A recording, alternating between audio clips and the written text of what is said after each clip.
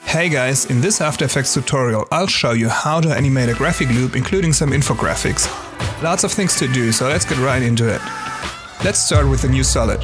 Our master comp is 10 seconds long, by the way. We add a gradient ramp and set the start and the end position of the ramp. Now some color, from black to dark blue. Let's swap the gradient. Do you all see the color bending? Here are some tips on how to avoid this. Number 1. Make sure your depth is at least 16 bits per channel. Number 2. Raise the ramp scatter. That should make it a lot better already. And number 3. Add noise. Around 5 to 6% should be enough. Okay, that looks pretty now. Let's copy the loop comp and rename it into pre-background element. And add it to the loop master comp. We scale it down a little for now. Now we go into the comp and change the color gradient. We generally brighten it up a little and adjust the start and the end of the ramp.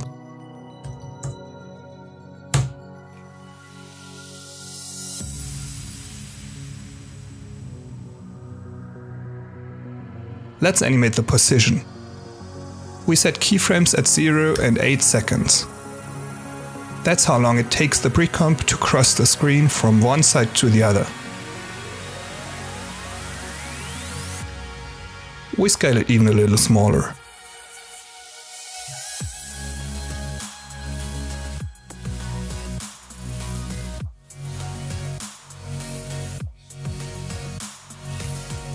Now we duplicate the pre-comp 6 times and spread them somehow evenly along the 10 seconds.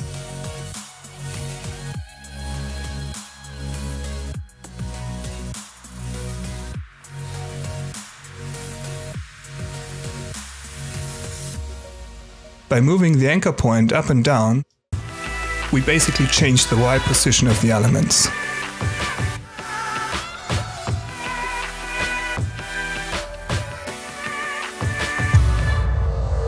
Now we move to the last frame of the comp.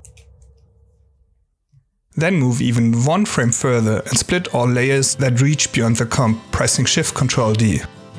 Then we grab these new layers and move them to the first frame of the comp. There you are, a seamless loop. Maybe let's get rid of this shape, seems a bit too much here. First step, done. Now let's copy the background element. Open the comp and make the color gradient brighter. This second element appears to be closer to the camera than the first one, so it should be brighter and move faster. There we go. Let's add it to the master comp. Scale it down around 40–43% and set 2 keyframes at 0 and 5 seconds.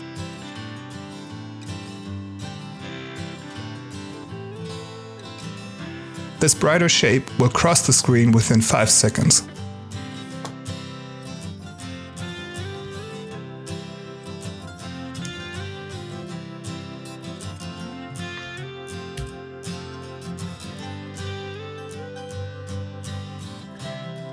We copy the comp 3 times and spread it along the comp.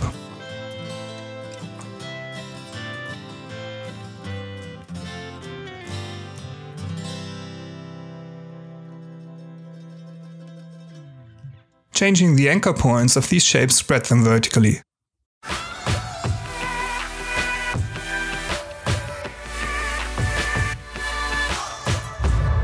We split the layer which is too long and move the new part to the beginning.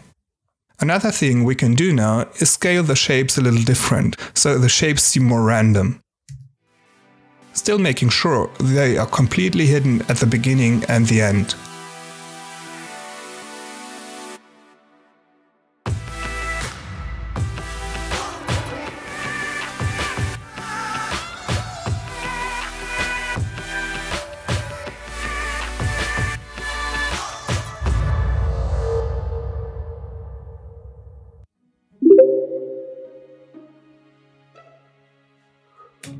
Now, let's create our first infographics.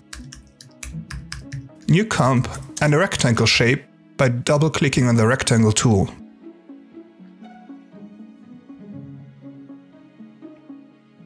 We scale the path down a little and change the fill color to a dark blue. Set the opacity to 50%. Now let's change the stroke color to a bright blue and the stroke width to 2 pixels. Let's add it to the master comp and take a look.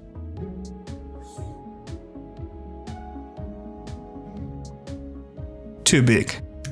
We scale it down to around 50%. Back to the infographics comp. Let's blend in the proportional grid. By the way, I've set the preferences to horizontal 9 and vertical 7. Now let's draw the first line, using the grid as guide. Set the stroke width to 2 pixels and also give it a bright blue color.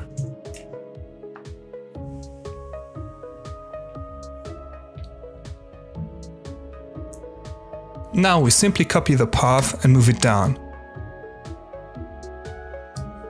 And repeat that 2 more times.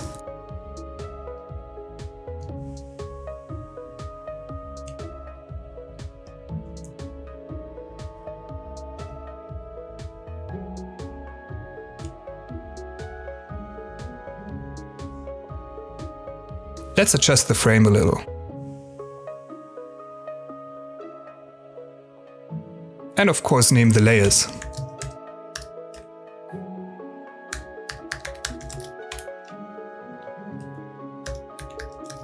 Now we want some elements to move along these lines. Let's start with a square. No fill and 100 pixels tall. We name the layer Square. We want the line to disappear behind the square. Therefore, we copy the layer and call it Square Mask, which we parent to the square layer. Then we activate the fill, disable the stroke and give the fill a white color, although the color doesn't matter in this case. Then we increase the size of the path to 110 pixels.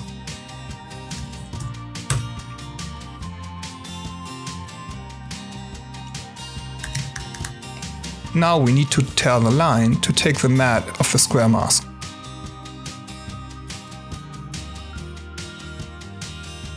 We invert the mask.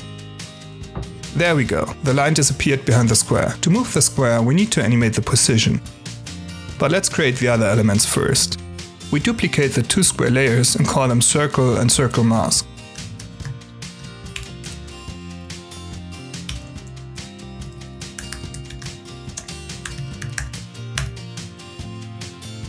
Instead of creating a new shape, we simply add round corners and increase the radius until the shape turns into a circle.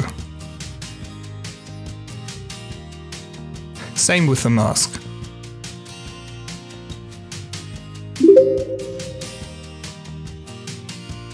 Now we position the circle somewhere on the second line. We need to tell the lines to disappear behind the circle with a little help of the Set Matte effect. We duplicate it and select the circle mask layer. A triangle will be next. We create a polyester shape with the polygon tool and reduce the points to 3. Disable the fill and reduce the outer radius to 75 pixels. Let's place it on the third line.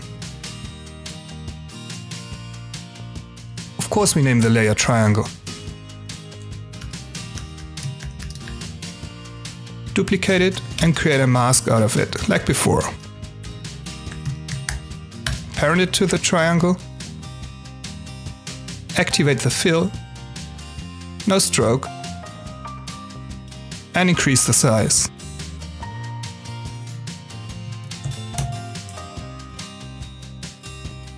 Then we duplicate the Set Matte effect and select the triangle mask layer. Last but not least, we create a cross or an axe. Therefore, we create a polyester shape with the star tool. Reduce the points to 4, the inner radius to 0, the outer radius to around 73.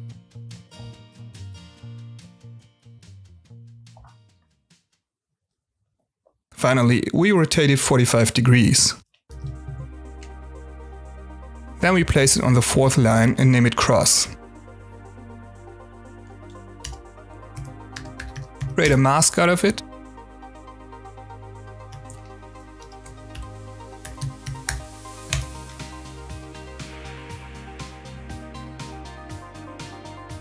Increase the stroke width to 10 pixels.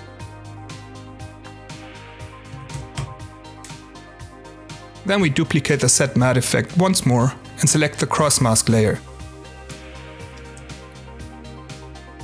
That's it. Let's get back to the master comp and animate the position of this infographic comp. A keyframe at 0 and the second one at 4 seconds. This element will be faster than the background ones because it seems to be the closest to the camera. At frame 0 left of the screen, after 4 seconds right of the screen.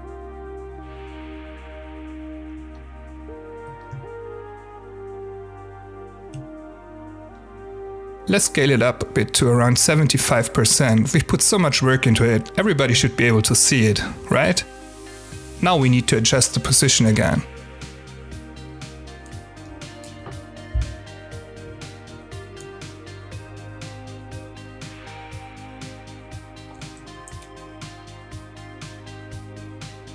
Okay. We still need to animate these 4 elements.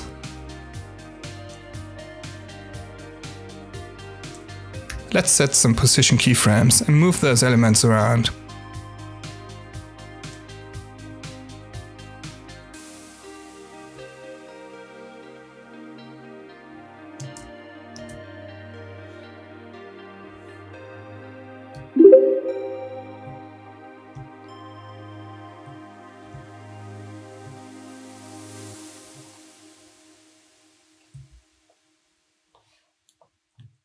Add easy ease in and shift them around a little.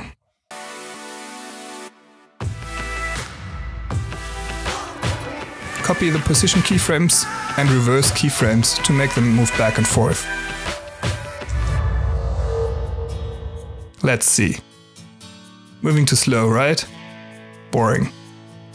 Let's speed these movements up a little.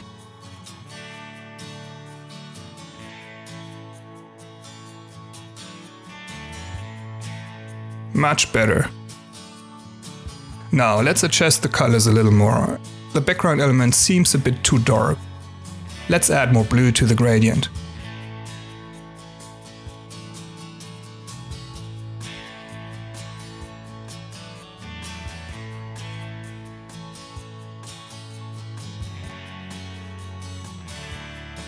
Much better. Let's brighten up the infographics a little to let them stand out a bit more.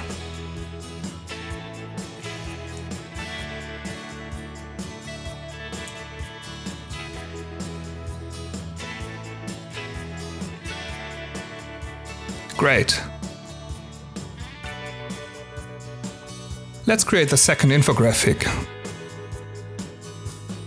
by first of all duplicating the infographic comp. Then we get rid of all the elements and masks. And also of the set matte effects. Now we create a new rectangle with the rectangle tool. Scale it a little.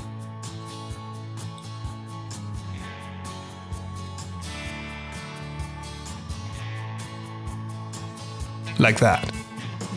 Reduce the stroke width to 4 pixels. Scale a bit more. And convert the shape into a busier path.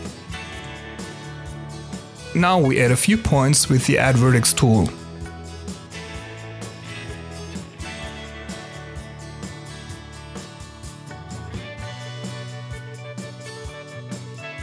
We grab them and move them down while holding Shift.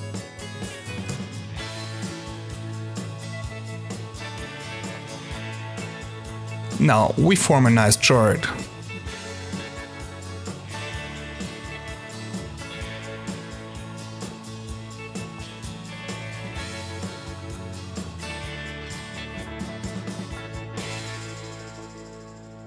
Then we add the trim path tool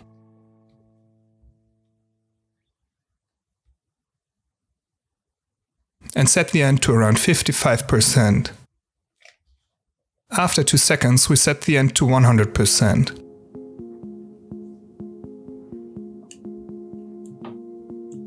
Add easy ease in and adjust the curve in the graph editor. Maybe we move the second keyframe to 3 seconds. Awesome.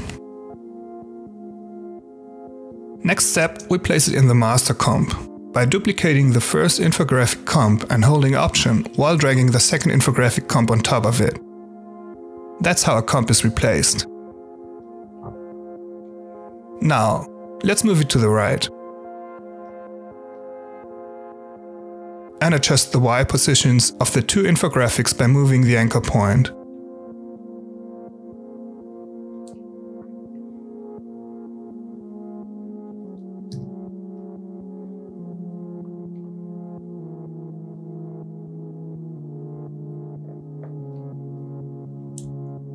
Now let's duplicate the first infographic one more time and move it to the end of the comp.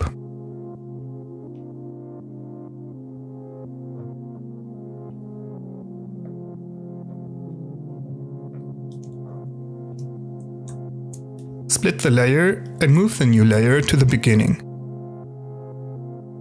That's it. Guys, that's how I animate graphic loops. Thanks for making it this far. Hope that was somehow helpful.